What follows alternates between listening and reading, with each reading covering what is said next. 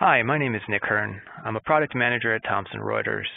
I work within the litigation, technology, and services business, which delivers integrated software and services that help legal teams do their jobs more efficiently and effectively by maximizing the value of their time through every step of a case. Our products are integrated with each other by design, so efficiencies and cost savings are captured as litigators analyze a case and create their own work product. The product I'll address today is called Case Logistix, our document review and production platform, which gives legal teams a quick and accurate way to review paper and electronically stored information throughout the discovery process. One of our newest features is analytics, which is what we'll focus on today.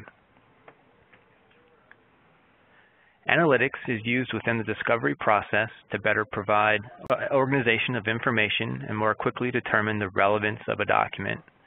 Based on a mathematical concept analysis, it learns the relationships between words to create significant efficiencies. Our analytics functionality is powered by CAT, by Content Analyst Company, and incorporates near-duplicate document detection, dynamic conceptual clustering, which is a grouping of documents by topics or concepts, and email threading, which organizes emails by conversation.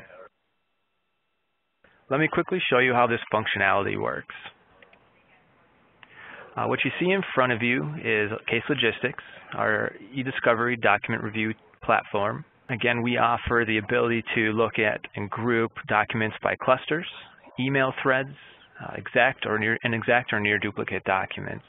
You can use these tools to batch your documents up front for greater efficiencies, or as you're going through your review process, you can identify documents, for example, just by this simple icon that designates that these documents have near or exact duplicates within your corpus.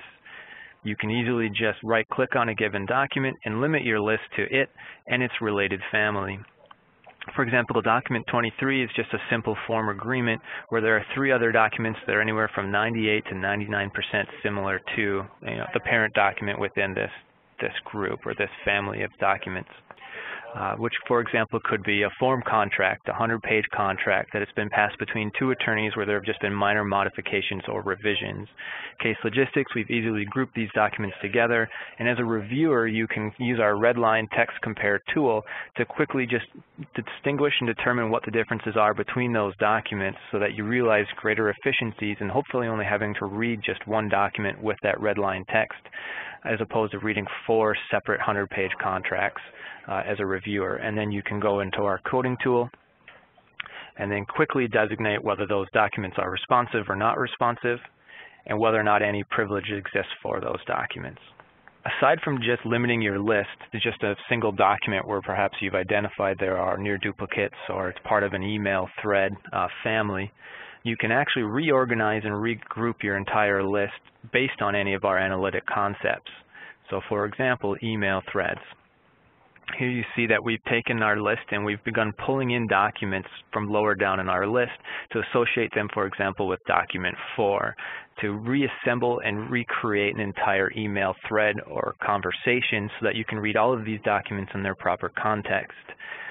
And as you're doing so, we're exposing to the user by default the ability to identify whether there have been additional conversants, for example, to an email, whether there's been any minor modifications, for example, the subject line heading has changed, or whether or not just it's considered an inclusive email, meaning we're flagging it to let you know that these are the documents you need to read to capture the entire context of an email in its entirety. For example, if you and I have a conversation over the course of 10 emails, all you need to know as a reviewer is that you need to look at the final and last email in that chain, which in the body of text contains the original email and every reply between you and I.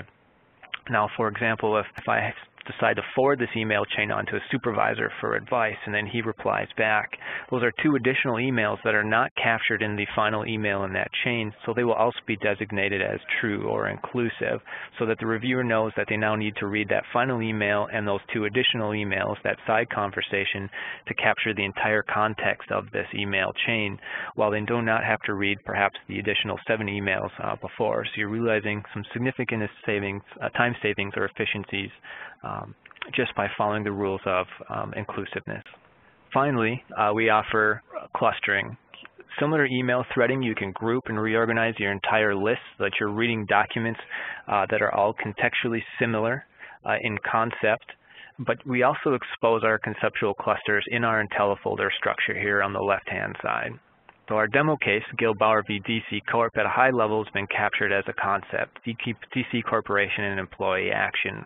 An employee action revolves around several elements, and one of those is employees being exposed to mold or asbestos and spores. At a high level, you see that this concept's been pulled from our corpus about mold and spores, and then at a more micro level or sub-level, the pellets or pallets or the actual hazardous mold or actual air particulates and spores in this particular workplace or in this particular action.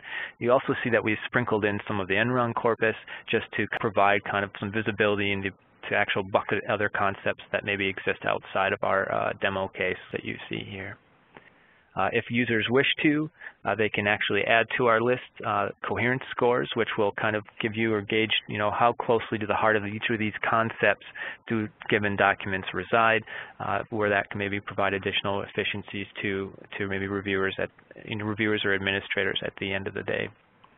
And again, all of these technologies can be used to just provide more efficiencies when going through your corpus, as a reviewer, or you can use it as a means of batching your documents on the front end to provide, again, reviewers just all like documents with similar concepts, or to ensure that your duplicate groups are never broken or email threads are never broken when batching documents out to a set of reviewers.